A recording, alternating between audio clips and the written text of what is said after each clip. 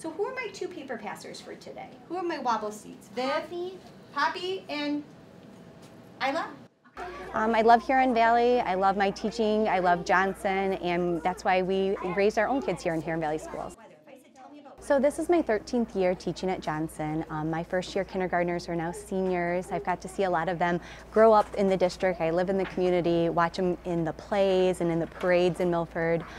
Just kind of exciting to see this first group of students as watching them throughout their career in Huron Valley make it to the finish line of graduation. So it's been an exciting year.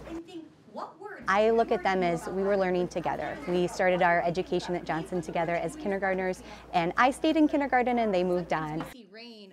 I've learned even as I've gotten older in my teaching and more of a veteran teacher, just the flexibility and just kind of take each day as it comes. We can plan for one thing and a whole nother day might come. And also being a mom has changed how I teach a lot too these last few years.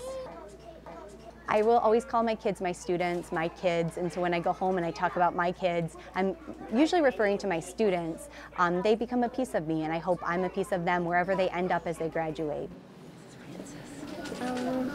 That she's nice.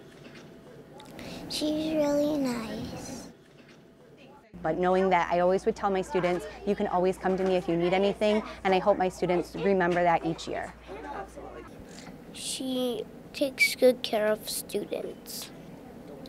It's really significant for me as I feel like, wow, I've made it. And watching them get all the way to their senior year, I feel like they're carrying some of the tools, hopefully, that we learn together as they graduate.